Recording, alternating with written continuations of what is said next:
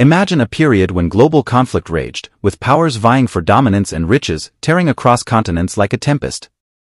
At the center of this turmoil stood the British Empire, a formidable force during the 19th and early 20th centuries.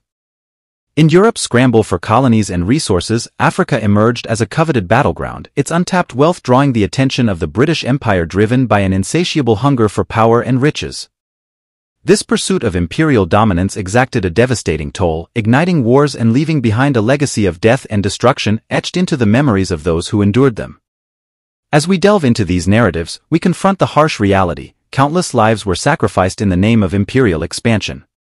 Yet, the atrocities of the British Empire extended far beyond the battlefield. With the insidious spread of colonialism came the erosion of indigenous cultures and traditions, replacing them with foreign orders that sought to suppress African identity. The scars of cultural loss, often overlooked, serve as poignant reminders of colonial cruelty. This video serves as a call to uncover hidden truths, shedding light on the darkest corners of history. We reveal the lengths to which the British Empire went to maintain its grip on power, from deceit and betrayal to the deliberate exploitation of Africa's resources and people. Supporting our efforts by liking, sharing, and subscribing to our channel is deeply appreciated, as your support means the world to us. To truly grasp the scramble for Africa and the British Empire's pivotal role, we must journey back to the late 19th century. This era was marked by intense rivalries among European powers, each vying for global supremacy amid surging industrialization. Africa, with its abundant resources and uncharted territories, emerged as the ultimate prize. While several European nations had already established footholds along Africa's coasts, it was the British Empire, with its naval might and burgeoning industrial economy, that spearheaded the scramble. In 1884 to 1885, European powers convened in Berlin to carve up Africa among themselves, with no African leaders invited to the conference.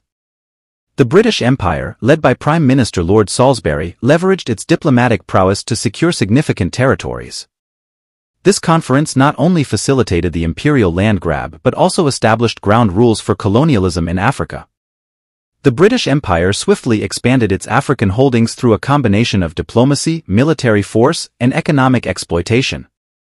Figures like Cecil Rhodes played pivotal roles, with ambitious endeavors such as the Cape to Cairo Railway, while strategic acquisitions in East Africa, like Kenya and Uganda, further solidified British control.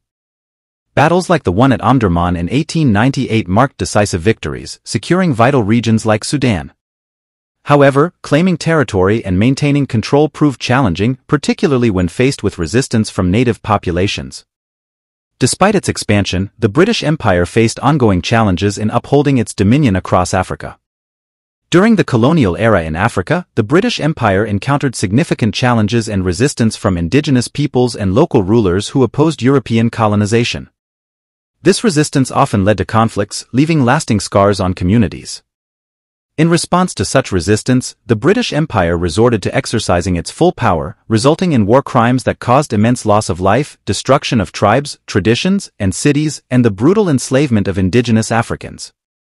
These atrocities represent just a fraction of the colonial crimes committed by the British in forcibly colonized African countries.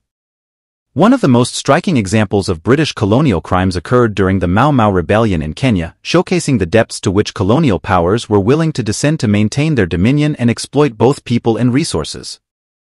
The rebellion was fueled by mass detentions, forced labor, torture, and the suppression of grassroots movements for independence. Initially, the term Mau Mau referred to the Kikuyu Central Association, KCA, a nationalist organization that later became synonymous with the broader anti-colonial movement. The Mau Mau Rebellion was a response to British colonial rule in Kenya, which marginalized and oppressed the Kikuyu people, Kenya's largest ethnic group. British colonial policies, such as land dispossession and lack of support for returning soldiers from World War II, exacerbated grievances among the Kenyan population. The KCA advocated for land rights and political representation but was banned by the British in 1950, leading to radicalization among its members. The rebellion officially began in 1952 with attacks on European settlers, Kikuyu loyalists to the colonial government and infrastructure. The British portrayed the Mau Mau movement as a savage and irrational tribal cult, using ethnopsychiatric analysis to justify their harsh suppression tactics. British responses included mass arrests, forced resettlement, torture, and the establishment of detention camps where thousands were held under brutal conditions. The British colonial authorities employed severe methods to quell the rebellion, including beatings, sexual assault, mutilation, and denial of medical aid to detainees. The use of torture and coercion aimed to extract information and force prisoners to renounce their allegiance to the insurgency. Despite the propaganda efforts to isolate the Mau Mau from other Kenyan populations, the British response to the rebellion was marked by widespread human rights abuses and atrocities. Hussein Onyango Obama, the grandfather of former U.S. President Barack Obama, endured severe mistreatment during the colonial era. British soldiers subjected him to torture by inserting pins into his fingernails and buttocks and squeezing his private parts between metal rods. One of the most chilling episodes was the Ola Camp massacre in 1959, where detainees faced brutal treatment. The Ola Camp was initially set up to house detainees considered hardcore, and by January 1959 it held 506 detainees, with 127 in a secluded section. These detainees often resisted joining the colonial rehabilitation process or performing manual labor. In March 1959, the camp commandant ordered 88 detainees to work, resulting in 11 deaths from beatings by guards, and 77 survivors sustained severe injuries. The British attempted to conceal these atrocities by changing the camp's name to Galol, but reports surfaced in the East African Standard, revealing the truth. An investigation revealed that the detainees died from violence, not contaminated water, as initially claimed. The British employed ethnopsychiatric analysis to portray the detainees as irrational, and a Time magazine report described the assault and deaths at Ola Camp. Subsequent inquiries led to adverse publicity, calls for further investigations, and a reduction in UK support for Kenya's colonial administration. During the Mau Mau Rebellion, approximately 8,000 women were detained under emergency powers, mainly in community detention camps. However, archival evidence has revealed a second camp at Gedameo for hardcore female detainees. The British implemented scorched earth policies in areas suspected of supporting the rebellion, resulting in destruction and forced relocation of inhabitants. The British killed, maimed, or tortured an estimated 90,000 Kenyans and detained 160,000. The negative publicity from these actions pressured the British Parliament to take action, leading to the closure of detention camps and Kenya's independence in 1963. However, many records related to the Mau Mau Rebellion were kept secret or destroyed, prompting accusations of a deliberate cover-up. In 2013, the UK government settled the Mau Mau case, offering compensation and expressing regret for the abuses. The Boer War, also known as the South African War, occurred between the British Empire and the Boer republics from 1899 to 1902. The conflict arose from disputes over British influence in southern Africa, fueled by the discovery of gold deposits in the Boer republics. Despite initial Boer successes, the British adopted scorched earth policies and counterinsurgency tactics, resulting in widespread destruction and suffering. During the Boer War, wire fences were erected, effectively dividing the occupied republics. British forces committed numerous war crimes, including the destruction of farms and the slaughter of livestock to deprive Boer guerrillas of vital resources. This scorched earth policy extended to the systematic destruction of crops and the burning of homesteads and farms to prevent Boers from resupplying. Tens of thousands of women and children were forcibly relocated to concentration camps, marking the first instance of a whole nation being systematically targeted in this manner. While internment camps were not a new concept, the Spanish had used them in the 10 Years' War in Cuba. The Boer War concentration camp system was unprecedented in its scale and scope. A total of 45 tented camps were built for Boer internees, along with 64 for black Africans. From the outset, the camps were poorly administered and quickly became overcrowded. Conditions were deplorable, with neglect, poor hygiene, and inadequate sanitation contributing to rampant malnutrition and the spread of contagious diseases such as measles, typhoid, and dysentery, particularly affecting vulnerable children. Over 100,000 Boer civilians, mostly women and children, were forcibly relocated to these camps, where 26,000 died from various causes, primarily starvation and disease. Similarly, around 20,000 black Africans were interned, with many suffering the same fate as their Boer counterparts. After nearly 3 years of intense fighting, with heavy casualties on both sides, the British emerged victorious due to their superior resources and tactics. The Treaty of Vereeniging, signed on May 31, 1902, recognized British sovereignty over the Boer republics while granting significant political and civil rights to the Boers.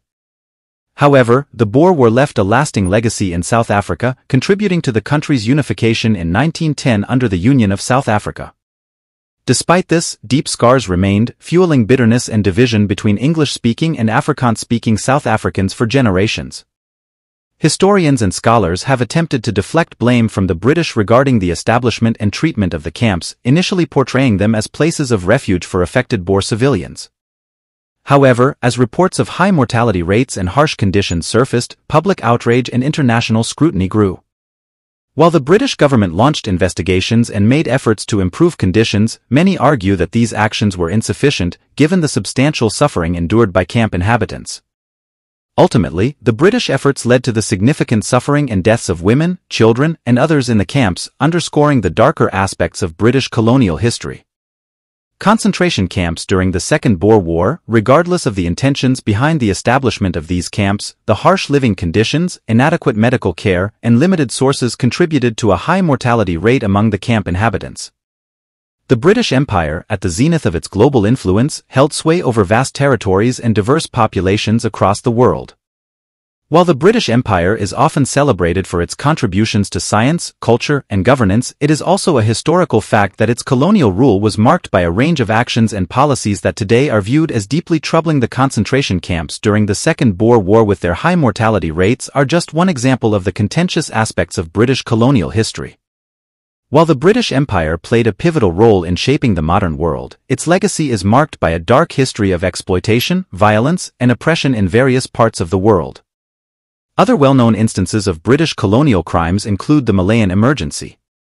The Malayan Emergency was a guerrilla war between British armed forces and the Malayan National Liberation Army MONA, the military wing of the Malayan Communist Party, which began 4 years before Queen Elizabeth's reign and continued 8 years after she ascended to the throne. The MNLA sought independence from the British colonial government and began waging guerrilla attacks on rubber plantations, police stations, and transportation and infrastructure networks on June 18, 1948. In response to these attacks, British authorities declared a state of emergency, triggering a 12-year-long war and scorched earth terror campaign in which the British military set fire to homes and farmland belonging to those suspected of having ties to the MNLA, relocated an estimated 400,000 to 1 million people into concentration camps called New Villages, and sprayed crops with Agent Orange to starve insurgents. The emergency was declared over in 1960, and by that time, an estimated 6,700 guerrilla fighters and over 3,000 civilians had lost their lives. Military strategists and policymakers still study the Malayan Emergency today as one of the few successful counterinsurgency campaigns undertaken by the West during the Bengal Famine of 1943. The Bengal Famine of 1943 is a stark example of the devastating consequences of British colonial policies during World War II. It is indeed a tragic chapter in the history of British colonial rule in India, marked by policies that prioritized the needs of the British Empire over those of the Indian population. Several factors converged to create the perfect storm for the Bengal famine. First, British policies in India had resulted in the exploitation and impoverishment of the Indian population for centuries. The British imposed a system of land taxation that often left Indian farmers with very little to subsist on. Additionally, the policies of the British colonial administration had disrupted traditional food distribution systems, making the population vulnerable to food shortages during World War II. The demands of the British war effort led to further economic exploitation of India. British authorities requisitioned rice and other essential foodstuffs from India to feed British troops and the civilian population in Britain and the Mediterranean.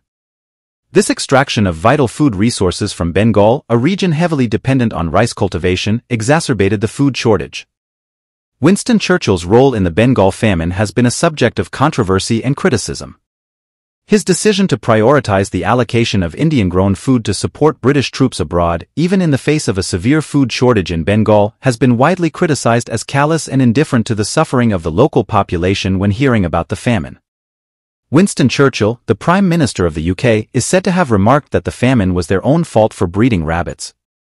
The comment attributed to Churchill is emblematic of a broader British colonial attitude of racial superiority and indifference to the well-being of colonized peoples. Such remarks, if accurate, reveal a deep-seated prejudice that influenced decision-making during this critical period.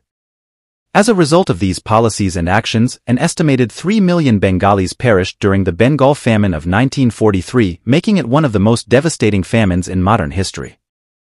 The historical record paints a stark and unsettling picture of the British Empire's legacy in the countries it colonized, particularly in Africa.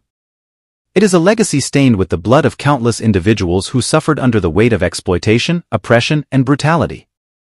While today's Britain often proudly touts its commitment to peace and progress, it is essential to remember the darker chapters of its history.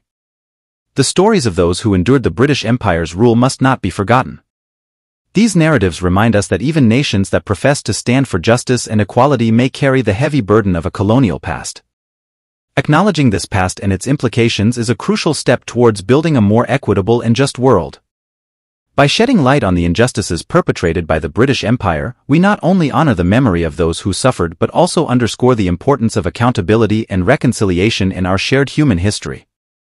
It is only by recognizing the stains on our hands, both individually and collectively, that we can work towards a future where the lessons of the past guide us toward a more inclusive and compassionate world. This brings us to the end of this video. Tell us what you think in the comment section, as we are always interested in your thoughts. Don't forget to like the video. Subscribe to our channel and share our videos to let more people know the truth about blacks and hear their own part of the narratives. Thanks for watching Foreign.